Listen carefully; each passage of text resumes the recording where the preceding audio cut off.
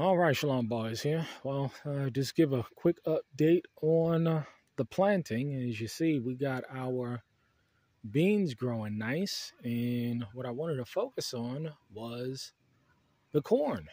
I'll be planting corn this year, and I started the seeds, and as you see, they're coming in quite nicely, and I'll go ahead and plant these bad boys. But I also planted some more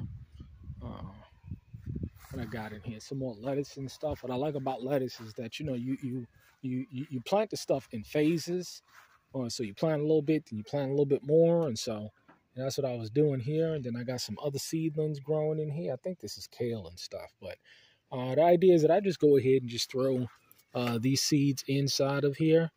And the raised bed is doing quite nicely. I mean, it's interesting. I posted this picture of these raised beds on a Facebook group, and let me tell you, man, people ripped into me. I just didn't understand why. I don't understand why. You know what I'm saying? What are you doing? They accuse me of stealing the crates and everything. I'm like, people today, I tell you, the jealousy and envy is off the chain, because what I've noticed is that people who can't show anything, it's just like this reverse psychology thing. They'll accuse you of something that they're actually guilty of themselves. They can't show their garden, but they're gonna tell you how bad your garden is, or what you're doing, or what you shouldn't be doing, or I mean, it's just amazing.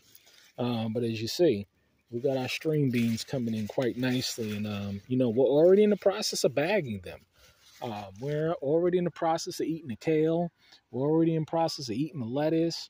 We're already in the process of eating the spinach, and that stuff kind of phases out after the springtime, because spinach just doesn't grow through the summertime. So this is why I've just changed up a little bit in terms of we just eat off of it. We just constantly eat off of it, but this is the kind of stuff that we can actually store. So that's what we do there. But the idea is that if you want to have lettuce and tomatoes and cucumbers at the same time, that's what we do. And these are the some of the tomato plants, and I got more coming. And what I'll do is, you see these suckers, I'll go ahead and string these off and create more tomato plants with it. So that's how we propagate our tomato plants.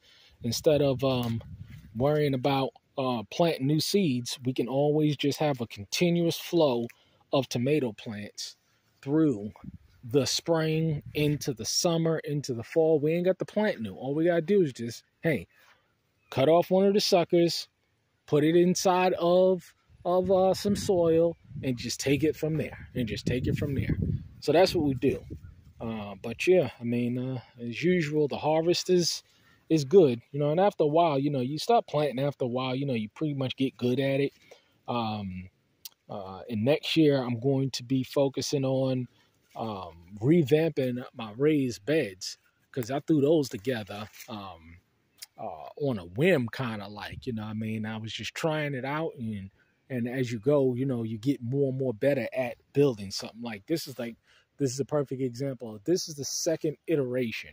As you see all the spinach and stuff coming in, and we're eating off of that. But this is the second iteration of this raised bed system that I created. I did one, and it wasn't quite good, so I go ahead and I took it apart and redesigned it, and that's how it looks. So this is going well. And we got the pepper plants coming in. It's interesting, when we have pepper steak, we make our pepper steak with venison meat. But we're still eating peppers, green and red peppers from last year. So, that's frozen, and we just go ahead and just throw it in the freezer, and it's just good. That's where we get our peppers from, just from last year's harvest. So again, this year's harvest again, we'll go ahead and store the peppers, cut them up, throw them right in the freezer, and we grow more than enough to last us till the next growing season. So, I did a video a while ago on our freezers and what we store in there, but yeah, that's how it works. And this is a perfect example. This is a sucker that that we put in here that was clipped off of one of these tomato plants. Another one. This is a sucker as well. So, you know what I mean? It's just much more efficient to do it that way.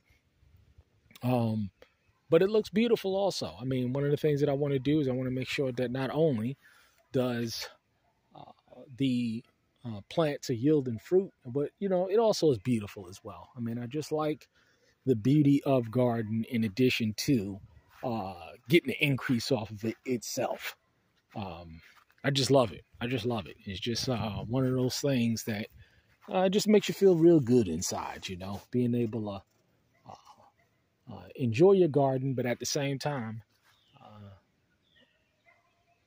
just constantly see how beautiful it looks. But that's what we're going on. That's what we got going on. Corn this year, and we'll throw all of this in the freezer. But this should be enough. I mean, this is 3 per pot, and, you know, each stalk of corn probably give you 2 or 3 stalks of corn. So, you know, it works out pretty nice in terms of stacking the freezer with corn.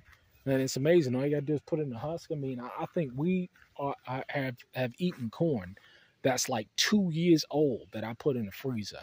And, you know, we have 3 freezers. I'm thinking about getting a 4th one because, you know, it's just necessary. It's just necessary. But this is what we got going on so far. Yeah, I'm looking forward to my corn. Yeah.